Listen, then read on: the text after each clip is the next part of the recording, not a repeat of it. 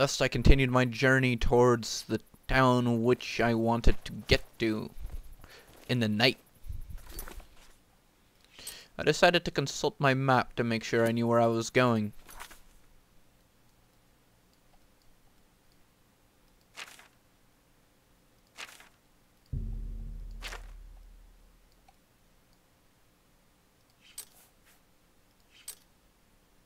It was 9:44 in the PM as I found out through my magical watch inside of my journal.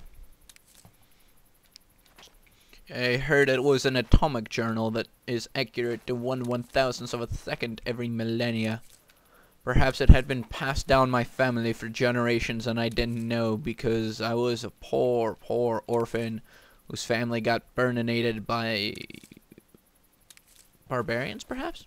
Wolves, sheepmen, dogs of war. I don't even know.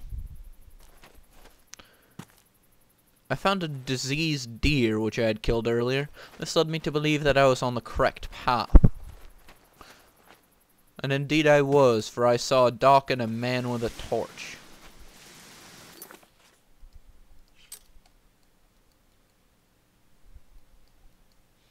This put me back to the town of Gilead, where I had hoped I had not committed any crimes, against crown or otherwise.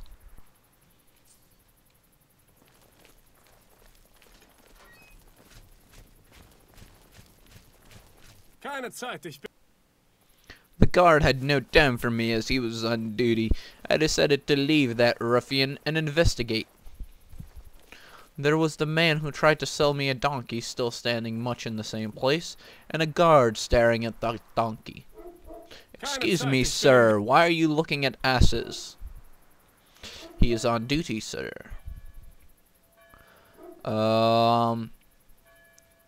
Attention. Magic users, possibly?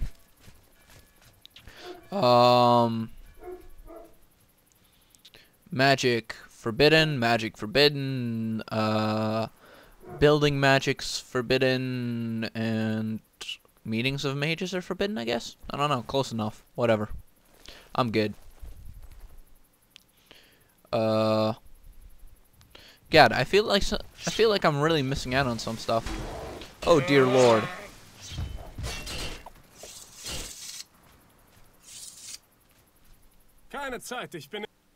The mid-realm soldier also had no time for me as he was on duty. I questioned whether I should attempt to kill this man for his really awesome helmet. I decided to try it. Haltet ein! Abschau! All of a sudden I was swarmed by a flurry of men and killed within 2 hits. I realized that the guards here were stronger than I remembered them, and that I was at half health. And also I could not use magic within the town.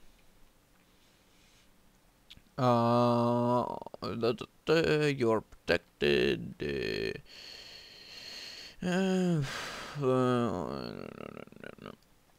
Alright. So the government is properly protecting us against magic by using towers. And these towers will sound the alarm if they hear magic nearby. I found some graves and a rabbit. The rabbit ran away and I decided to follow it. Perhaps I would find the hold to Wonderland somewhere. The bloody thing was fast and carried me towards a waterfall. Ooh, kind of pretty. Kind of like it. It's nice. That's a nice touch. This world just in general seemed to be very, very handcrafted and very well built.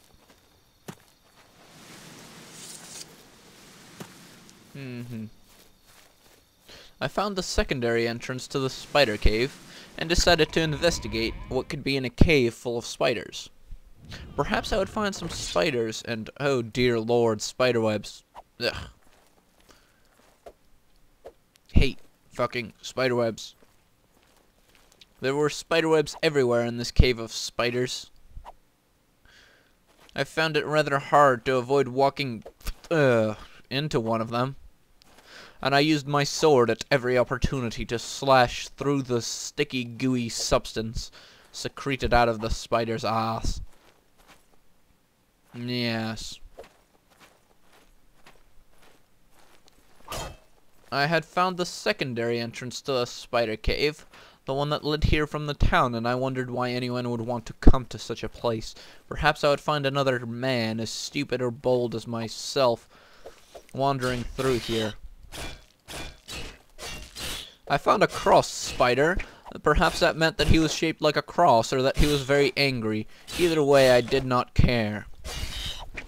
The spider bled like a stuck pig all the way down the stone corridor.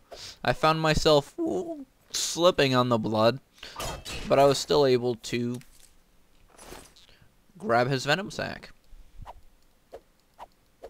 before slashing through some more webs that were in my way.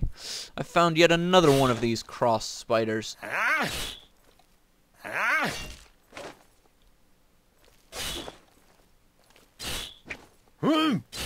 I found that if I hit the spider hard enough, he would be pushed away from me and could not attack.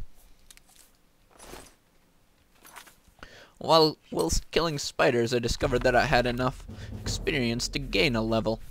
Quite useful, really.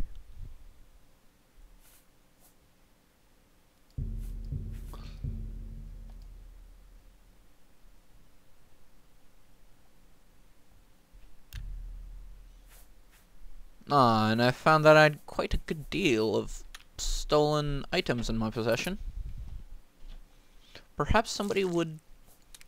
Ooh, a spider cocoon. I found that I could extract things like spider silk from these cocoons, and I also wondered what could be in them. Perhaps something of the vampiric nature. Or a spider. Vampires strike me as more romantic, though, so I think I'll stick with those. As I advanced forward through the cave of vampire degeneracy, I found there was less and less light, and more spider webs. Also another spider.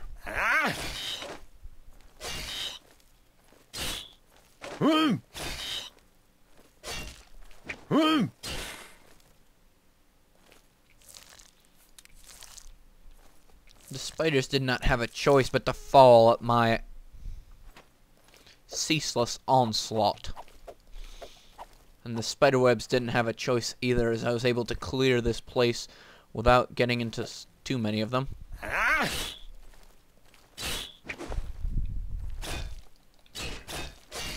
All of a sudden I was swarmed by a bevy of 4 cross spiders. These spiders really were quite cross with me. I would only assume it is because I have gone through their land, called them vampires, killed their kind, slashed their webs which they used to trap prey, and looted the cocoons of their young. However, that's still no reason to attack me. I mean, good sir, certainly we could settle this with an intelligent debate. For we are both semi-intelligent creatures, cross as though you may be. Remember, vote, and not in anger. I continued to slash the endless onslaught of spiders, and it seemed like when one fell, there were no new ones to replace it, which was quite nice, actually. And after a while, I found that all the spiders were dead except for one last one that had scuttled away from the fight in fear.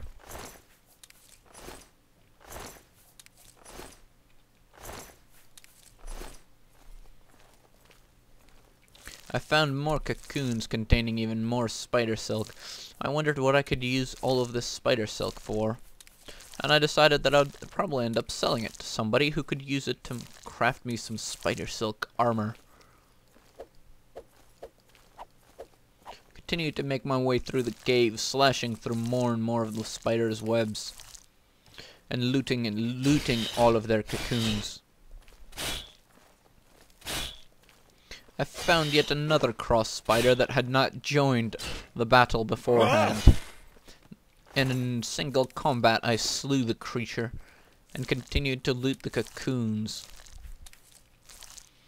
After I was done with this place, I was quite certain there would be no spiders left alive, or any spider children, spider webs, or spider silk, or spider cocoons left untouched. I would indeed single-handedly destroy this race of angry spiders. And prove to them once and for all that opposable thumbs are the pinnacle of evolution.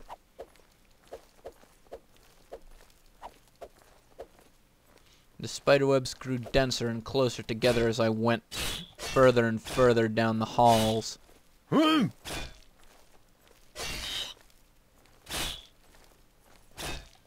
However, there seemed to be no more large groups of spiders that I had encountered quite yet.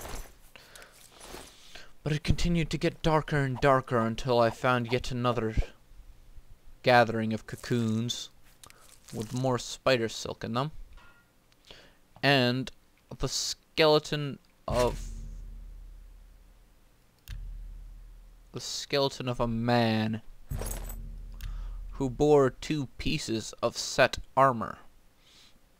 Interesting. Interesting indeed. I also found a sack with a lockpick and some gold in it. Certainly I could use this lockpick for some greater good. There was also quite a redundant part of the spider cave.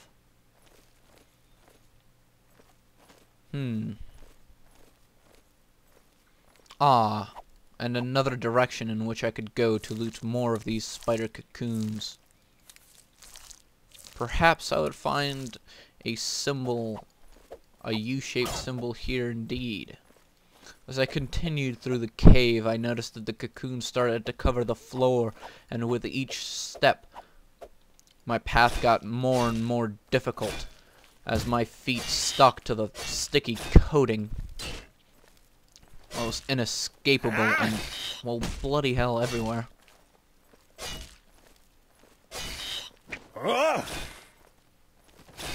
I continued to slash away at these spiders with the strongest attacks that I could, knowing that eventually they would bleed out and die. However, I was also low on health yet again.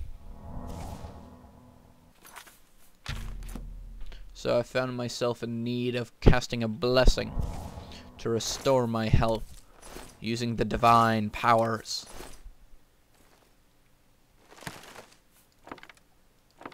I found more iron arrows, which was quite pleasing, as well as a chest with a cheap potion of reflection.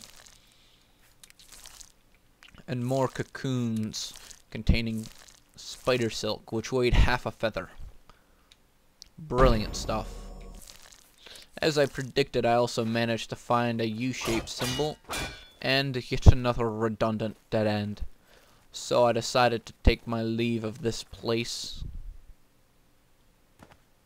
having looted everything and killed everything.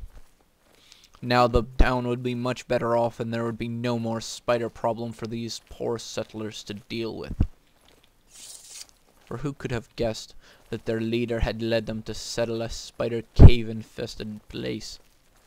On my way back, I was able to run through the place, knowing that I had slashed through all of the webs and would get stuck on none of them.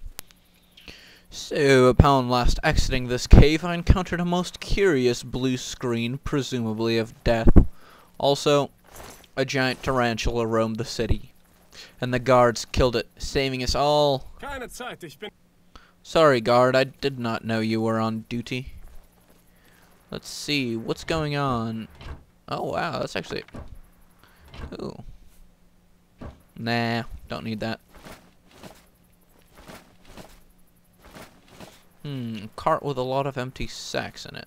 Indeed. My favorite kind of cart. I did not know what the point of this track junction was. Maybe the carts were intended to go along this track and then crash into this wall. Or perhaps they were intended to go straight and stop here. This was certainly a most curious kind of setup. I also happen to have found some other items that would possibly make me rich if I was able to sell them to somebody in good disposition. Found a door to a certain Golag's house.